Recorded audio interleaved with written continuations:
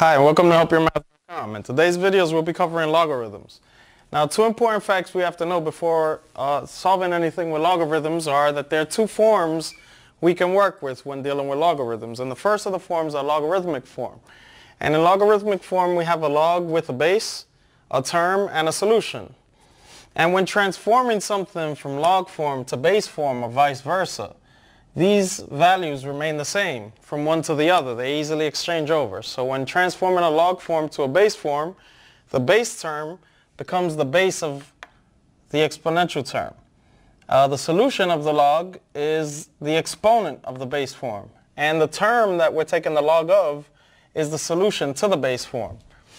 Now here we have a series of 5 problems, and the first problem has log base 4 of x is equivalent to 3, in which we're trying to solve for x, which is the base of, no, not the base, the term of the logarithm. And to do this, what we're going to do is we're going to use the base form by transforming this log form to base form. So transforming this log form, we take the base of 4 and make it the base of the base form expression. So the 4 becomes the b term, which is just 4.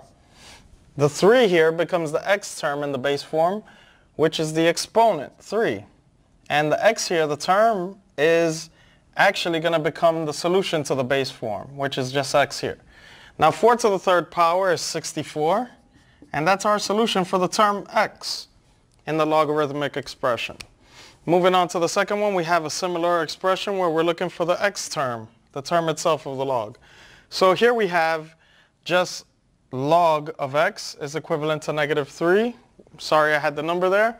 The reason why there was a 10 there before was because whenever we see a log without a base, it automatically becomes 10. Alright?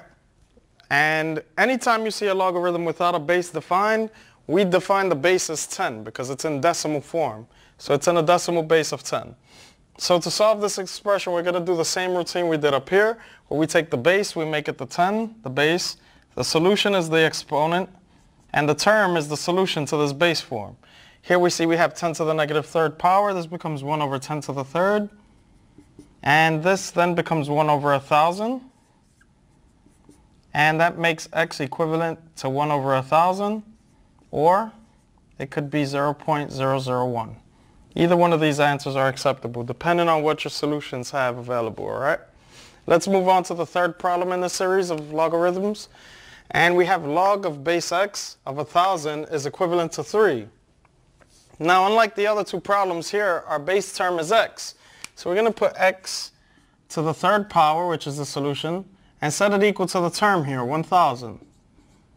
And to solve this, we just take the cubic root of both sides, cubic root of x to the 3rd power, cubic root of 1,000, and we get x is equivalent to 10. The cubic root of 1,000 is just 10.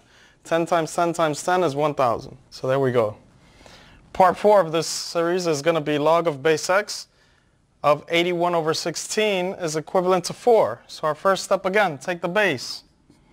Take the solution of the log. Make it the exponent. Take the term and set it to the solution. Now what we're going to do is take the 4th power root of both sides.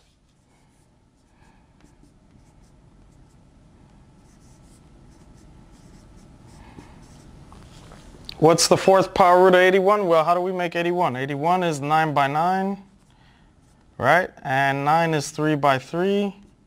So another 9 is 3 by 3. 81 is 3 to the 4th power. How about 16? That's 4 by 4. And 4 is 2 by 2. So that's 2 to the 4th power. This is called prime factorization, right? Use that to figure out your roots. It makes it a lot easier. So here we have x is equivalent, the 4th power root of 81 is going to be 3, right? The base is just 3. The 4th power root of 16 is just 2. So our solution for x is 3/2, all right? And here for part E, we have 2 times the log of base x of 4 over 25 is equivalent to -4. This is a particularly interesting problem because the first thing we have to do before we could change from log form to base form is make sure that we have a 1 in front of the log and the base here before we begin. So our first step here is going to be to get rid of that 2. And to get rid of the 2, we're going to divide both sides of the equation by this 2. So we're going to have 2 log base x 4 over 25 equals negative 4, and we're dividing each side by 2. The only thing that gets affected on the left side is the front number, which becomes a 1. So as a result, what we're going to get is the log of base x of 4 over 25 is equivalent to negative 2. All right? Now this makes this a lot easier to work out through. So now we have x, the exponent base, the exponent, and the solution. So we have x, negative 2, equals 4 over 25. And now what we're going to do is we're going to revert this to its original form because it's in a negative exponential term. So we have 1 over x to the second equals 4 over 25. And we're going to invert both sides because we have a solution, we have the term here that we want to solve for. And since we have direct proportions now, two fractions equal to each other, we can invert them both. So we get x squared is equal to 25 over 4. We could divide this by 1, but anything divided by 1 produces the same result. So now all we have to do is take the square root of both sides. Taking the square root of both sides, we get the square root of x squared is equivalent to the square root of 25 over 4. So now we have x is equivalent to 5 over 2. And that's our solution for the part E of this